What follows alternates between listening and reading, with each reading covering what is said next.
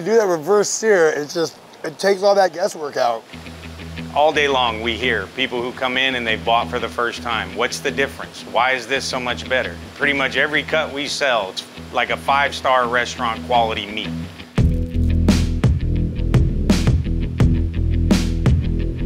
We really want you to take this home, eat it, and just be blown away by the flavor and really tell the difference on what you're getting here. Full grill is a happy grill. Perfectly tender. And would you like to try some? Just melts in your mouth.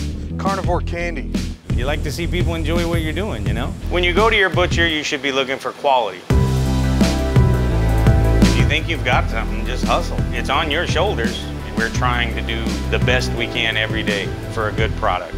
At the end of the day, it's just gonna be quality. That's how you can stamp this whole thing. I'm Jason Lee. I own Lee Bones Fine Meats and Lee Bones Meat Duster. These wings have already been seasoned, but I figure we hit them a little bit again. That's a mainstay in the shop. We usually have those on a daily basis. What you buy in this shop is not what you buy at a grocery store. When you go to a butcher or somebody, you should be looking for quality, not just a piece of meat. You can go anywhere and get that. A lot of what you go and you get in a grocery store as opposed to a butcher shop is all highly processed, highly touched, and pumped out. What you get at a shop like this is something that has a lot of love and care put into it. It gets a lot better nutrition, it gets a lot better feed, it gets a lot better care on its day-to-day life, and the meat shows. These aren't coming from mass processing slaughterhouses where it's get them in and out as quick as you can. We really want you to take this home and really tell the difference on what you're getting here. So this is your bone-in ribeye. So what we're gonna do is we're gonna cut right across the seam here and peel off the backbone. Bone-in ribeye, now taking off the backbone. It's your beef back ribs, all ready to go. We're gonna take our ribeye, and we usually cut our steaks about 1.25 inches, a little bit thicker than most places.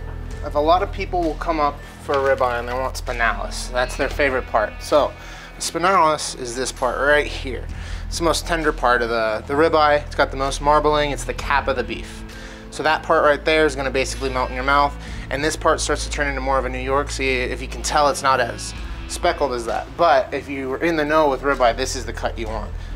So if you look, that top spinalis is almost this entire piece of meat.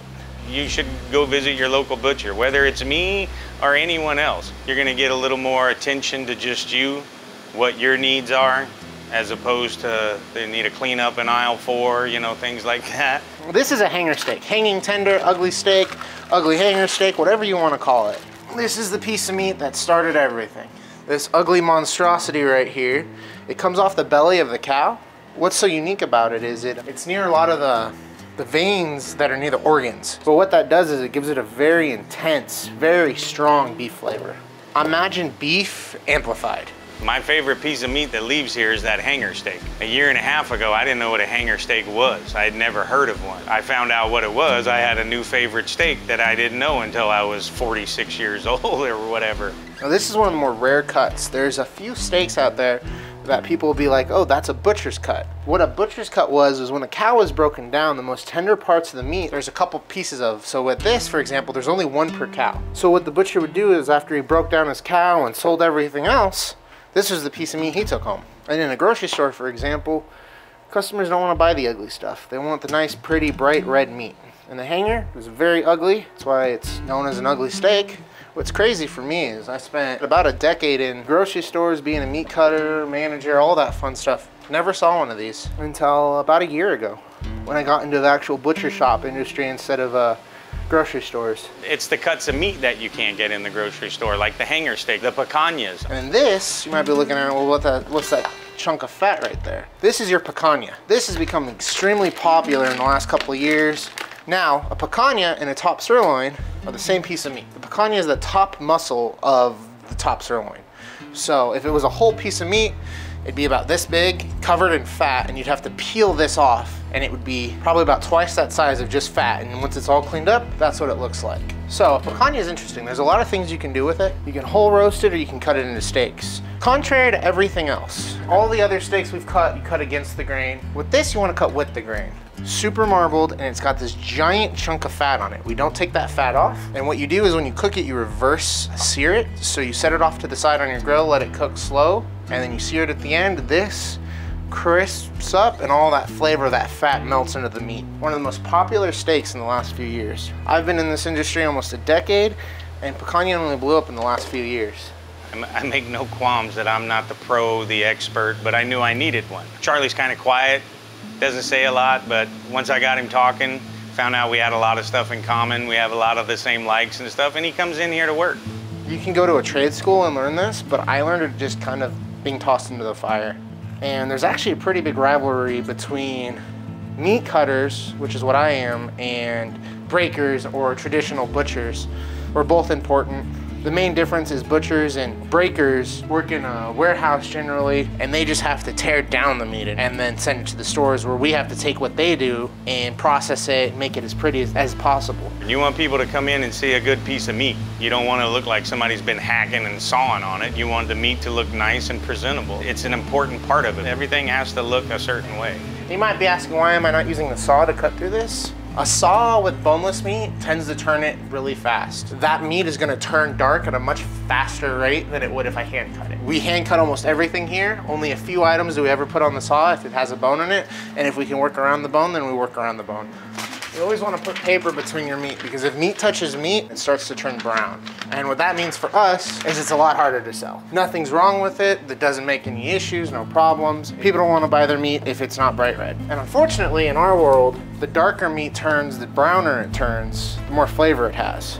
If you've ever seen dry aged beef, it's a very dark, almost ugly color. And it's super flavorful. I think a lot of people get caught up with, you have to do something this way, you have to do something that way. You know, there's a lot of people, you should never season a steak. You should eat the steak. You want to taste the steak. Well, I like my steak seasoned. But I think it's important that you let everybody do what they want to do with their food. Today we're going to hit the hanger steak, one of these filet mignon, both of these ribeye with steak seasoning. Make sure all the meat is just covered, basically. You don't want to pile it up on top of it to where all you taste is the seasoning. You just kind of want the seasoning to add to the meat.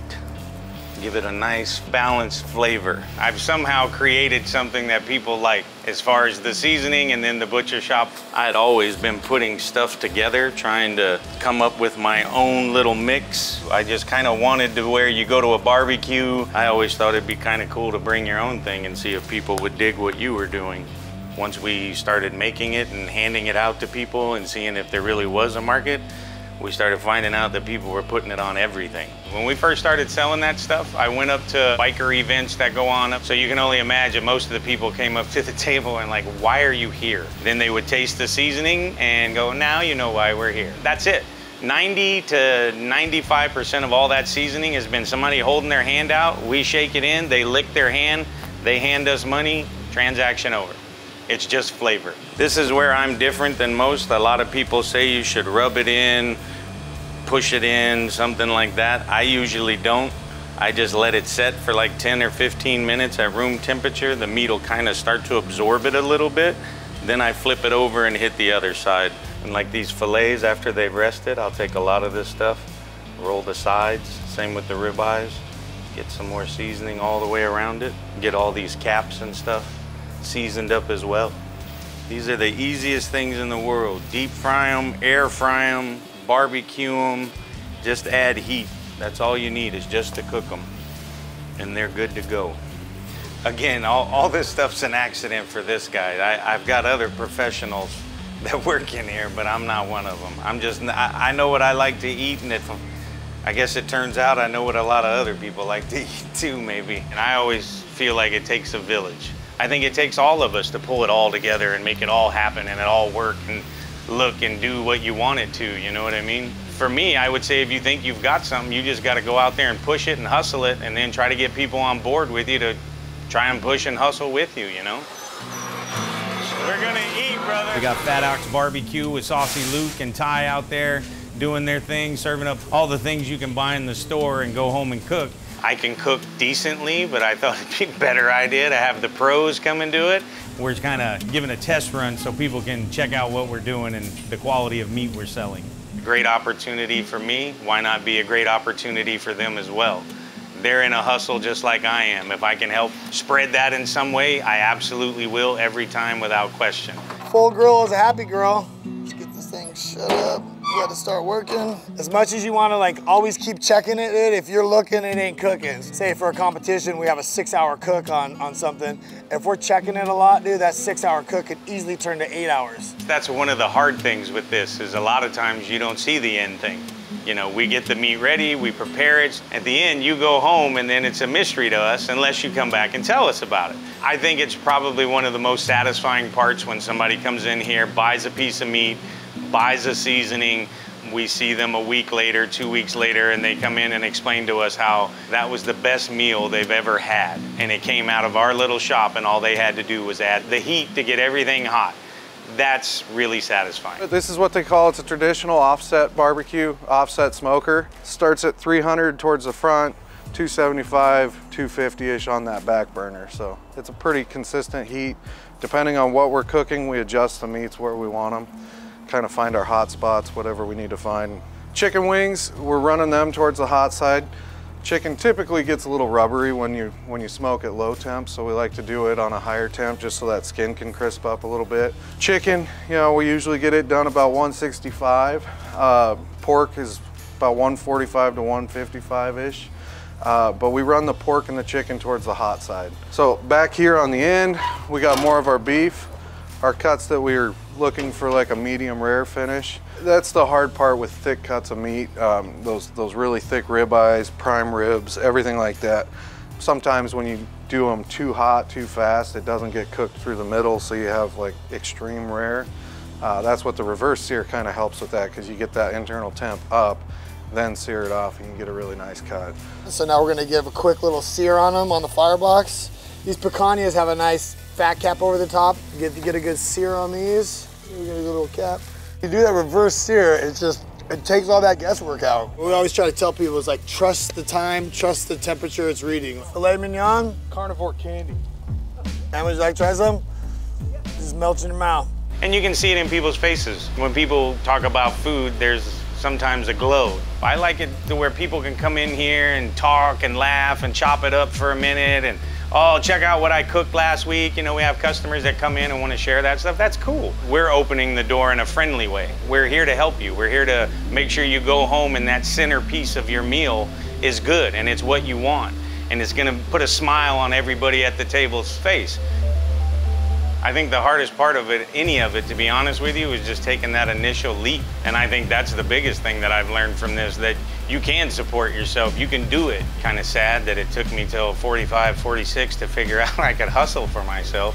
I wish I would have learned it in my 20s, but it feels good. I think if somebody has an idea and you really believe that your thing could possibly work, why are you not trying to do it? That initial move, that's the hardest. Because once we said we were gonna do this, it was like dominoes. And all I had to do was just stay on the one that was in front of the one falling.